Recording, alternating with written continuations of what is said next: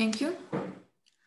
Hello, everyone. My name is Maria Lazarevic, and I'm a PhD candidate at the Faculty of Mechanical Engineering in Skopje at the St. Cyril and Methodius University. So I'm going to present today the work done from our university regarding the work package 3 in the Hydroflex project. So the focus of the presentation is the development of a tool for hydraulic and mechanical design of a guide vane system.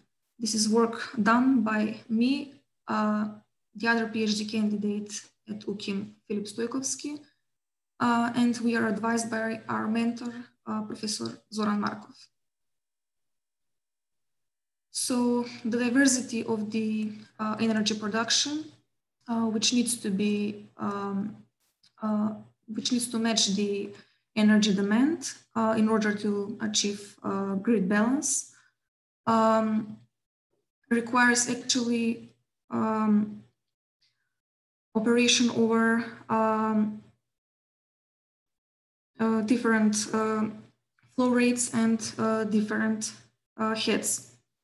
So maintain a high efficiency of the turbine at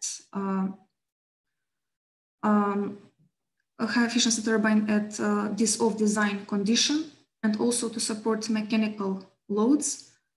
An optimization of the turbine components is needed.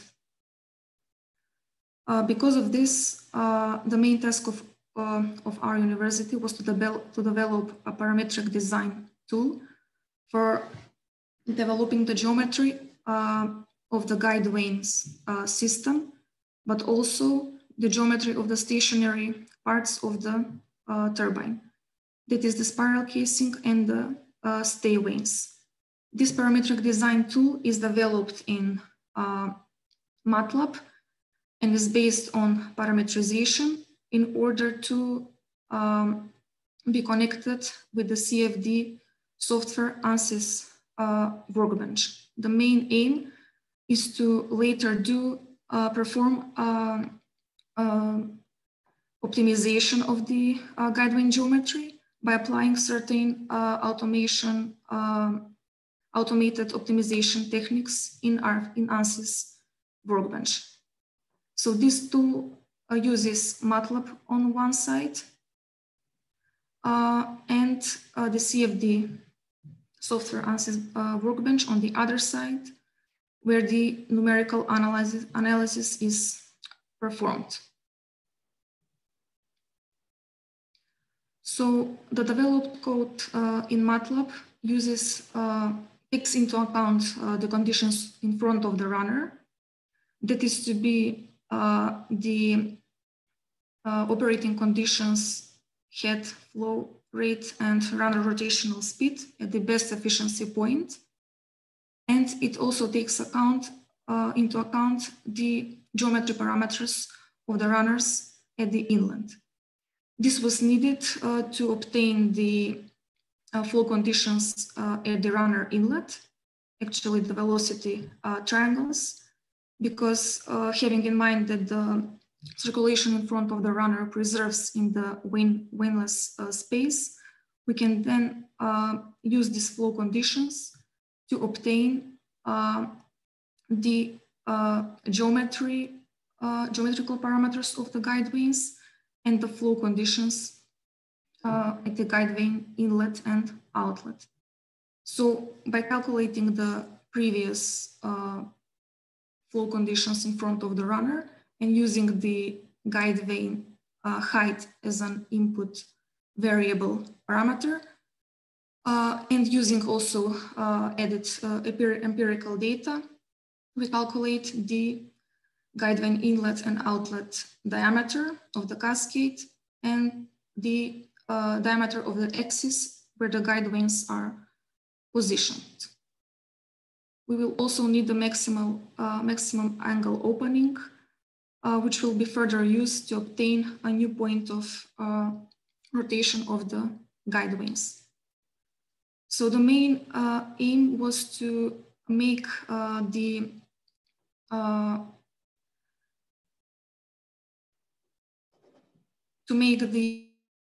more flexible change of the guide vanes design. That's why the guide vane hydrofoil is geometrically parameterized by using the Bezier curves. So actually the chord equation and then the thickness distribution equation and camber line are parameterized. In this case, we used the chord angle, later named as phi, and the location of the maximum hydrofoil thickness, actually guide vane thickness, as variable input parameters, and the product is a shape of the guide vane, which depends on these two input variables. We will later see how this affects the guide vane shape. In order to obtain the whole radial cascade, only the guide vanes overlap is an input in the MATLAB code, and based on that, the number of guide vanes are calculated. So the whole radial cascade is developed. The same principle of geometry parameterization by using Bezier curves and actually parameterizing the chord equation, the thickness distribution equation, we get the shape of the stay vane. But here we don't change parameters. So we keep the chord angle phi to be constant in this case. We can change the thickness and the location of the maximum thickness. And input parameters which are needed are the stay vane, inlet and outlet diameter. So on the same principle, we can obtain the geometry of the stay vane. In the first phase, we use the exact number of guide vanes and stay vanes as in the Francis 99 turbine. The spiral casing is initially designed by using the free vortex theory. And in order to obtain the required inlet flow conditions, and the radius of the each section is determined by the outlet tangential velocity. But this is only the initial design. Further corrections will be made in order to obtain a more realistic construction, because we only get the effective surfaces of the cross sections of the spiral casing. So all of this is obtained in MATLAB. The guide vane shape, stay vane shape, and the spiral casing outer and inlet trajectory that is obtained in MATLAB, which actually generates the coordinates of this curve. Then by using a Python script, which is connected with ANSYS workbench, this is needed to obtain this output file, text file of the coordinates of the guide vane and stay vane profile and the spiral casing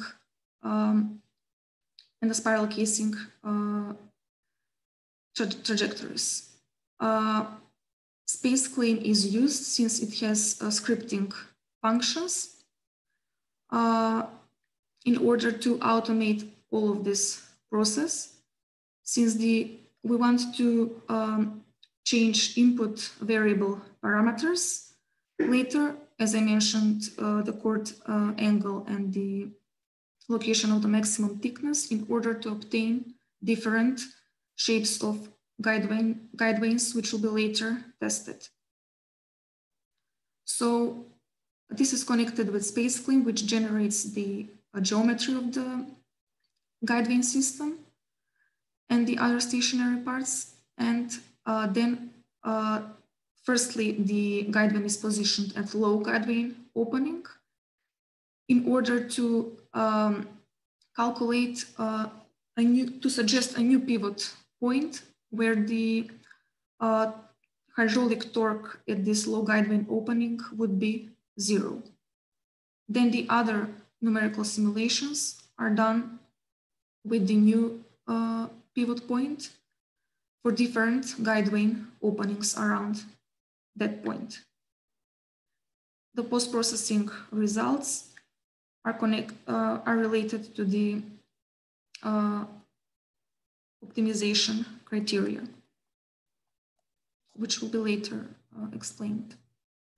So this is the parameter set established in ANSYS workbench, the simulation at low guide vane opening, and then simulations for different design points for different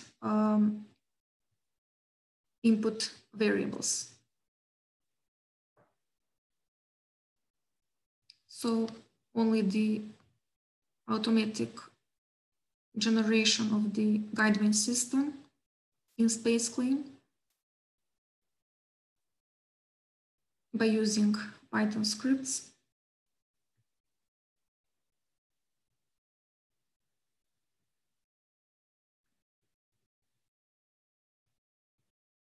And by changing input variables, including guide vane opening and the parameters which affect the guide vane shape. So the guide vane tool is such that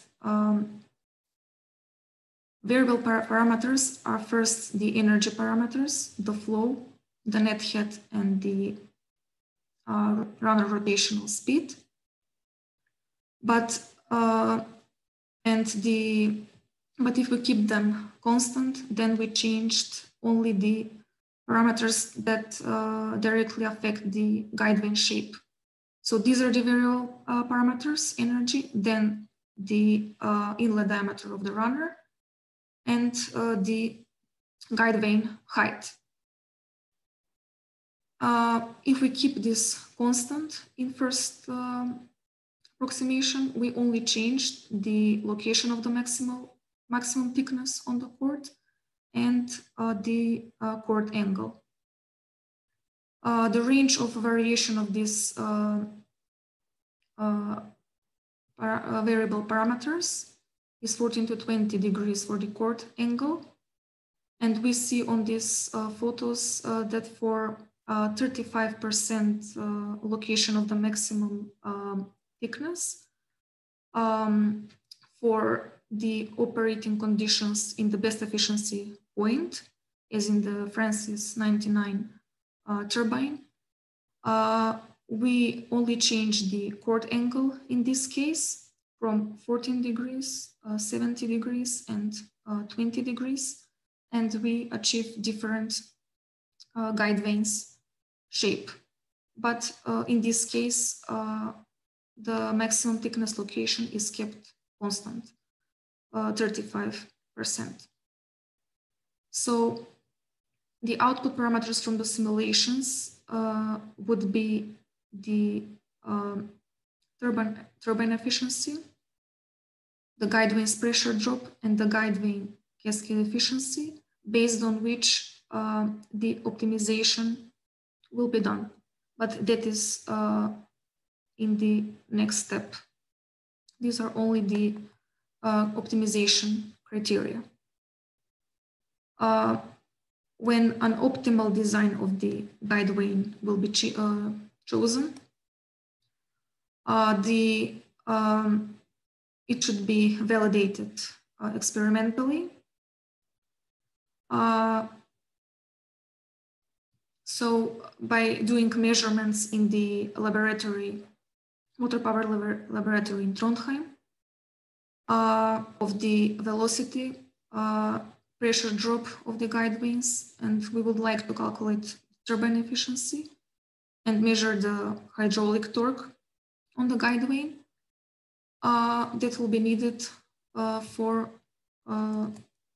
validating the numerical model, and to be sure that we provided the optimal guide vane geometry. So we can conclude that since the turbine geometry can be described in terms of parameters, the best way to do an optimization is by parameterization, in this case done by using MATLAB and ANSYS workbench, which have these capabilities. The main aim is to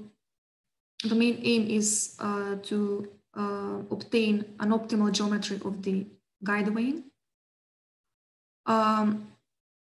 and to propose initial design of the spiral casing and the stay vanes, which would prove better performance from the Francis 99.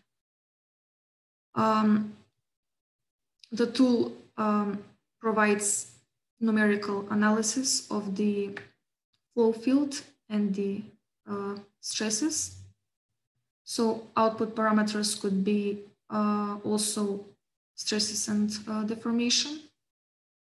And because of the scripting capabilities, an automation of the process was enabled, which will provide a faster optimization.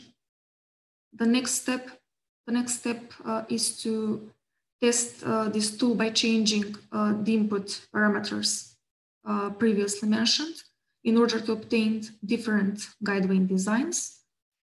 First, only for the operating conditions in best efficiency point, as in the Francis 99 turbine, and to compare the output parameters from this simulations for the generated guide vane designs. When the optimal guide vane geometry is assured, experimental validation of the design can be made. Thank you for your attention. Thank you very much, Maria. Okay, everyone is invited now to give their comments and questions. We had very short and small interruptions of your audio, so but yeah, now it is okay. Now it's okay, but I think we were able to follow your presentation well. It was just a short interruption. Perhaps it's a connection Maybe there problem. are some technical problems here with the internet. So please, everybody, feel free to comment or pose a question.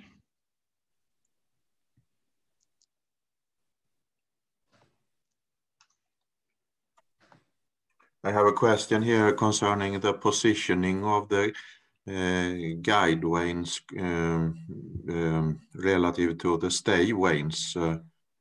The wakes of the stay vanes are strongly influencing the flow and losses around the guide vanes. Have you optimized that positioning? Just a second. That's a good question, Anders. Thank you. Maria? It was chosen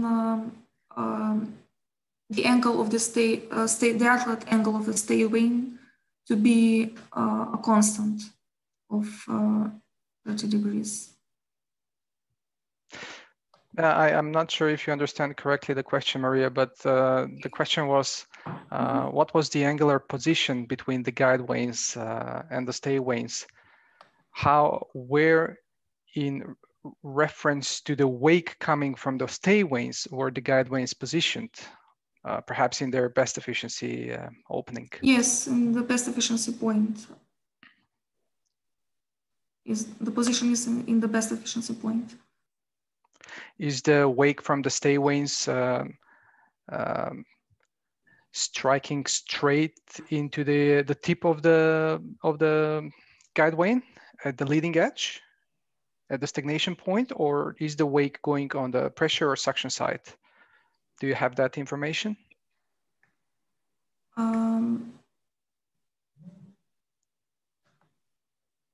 Not really in this moment, because the tool is developed with my other colleague. Yes, I can give you an answer for that. The stay vanes, the first initial design is for the best efficiency point where a shock-free entrance into the guide vanes is provided. But the code for the stay vanes is also a geometry parameter base where the outlet diameter of the stay vane is variable. And so we can shrink or expand the circumference of the stay vane, so we can later examine the wakes and the flow disruptions behind the stay vanes, which will enter in the guide vanes. This is the initial start as the best efficiency point. The streamlines are calculated, the angles of the streamlines are calculated, so the guide vanes are primarily designed for best efficiency point to have a shock-free, zero incidence losses at the entrance. Yeah. Do you plan to vary the location of the guide vanes in the circumferential direction so that it goes in and out of the wake of the stay vanes? Yes, yes. All the circumferences of the guide vanes and the stay vanes are variable parameters. All right. Zoran here, Markov. Maybe we have some pictures to show you, but I don't know if you can get them right now. Just to see the positions that the calculations were made.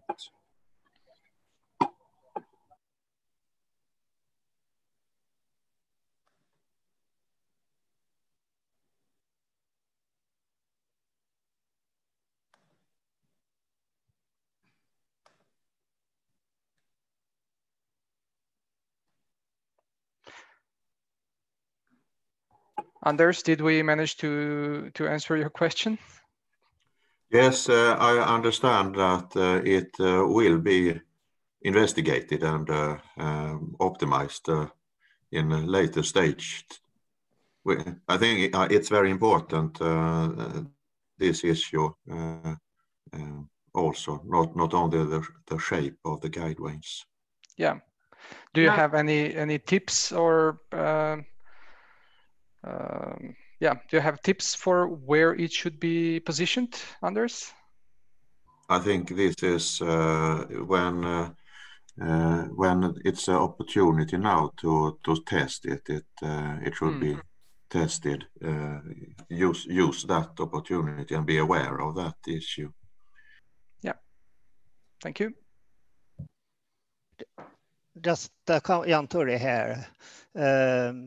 The guide vane cascade, of course, it interacts both with the stay vane cascade and also with the runner. So the optimal angle for the guide vane will depend on the specific speed. For high head machines, the angle is small. For low head, the angle is high. So you have to consider both the stay vane cascade and the runner when you look at to optimize the guide vane. Yes. Yes, simulations will be performed including the runner, of course. Not only the stationary parts of the turbine. Zoran again here. So the tool should work for every specific speed. So that's why we are testing now on some already manufactured turbines that we have in here in the country. and we have obtained all the designs. And so we are trying to see if this tool is actually getting the geometry that the manufacturers or the designers of those turbines that were built in the last 10 years, 15 years, which have different specific speeds. Not so much high head Francis, so we'll have various heads for Francis turbines to check with. Yes, the tool will be tested for different specific speeds, of course. Hmm.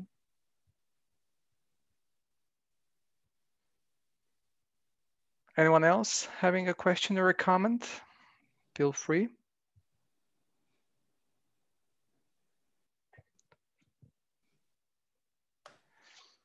We have a question. Okay, I'll just interrupt here. We have a question from Henning Liesacker from Rain Power.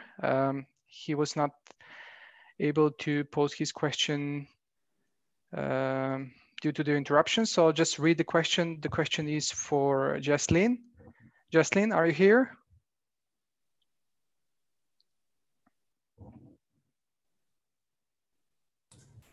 Yes, I'm here.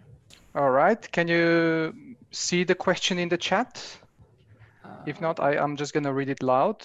Yeah. So he's asking, have you tested the influence of the sigma number in the calculations, and will this be a part of the experiments in the lab?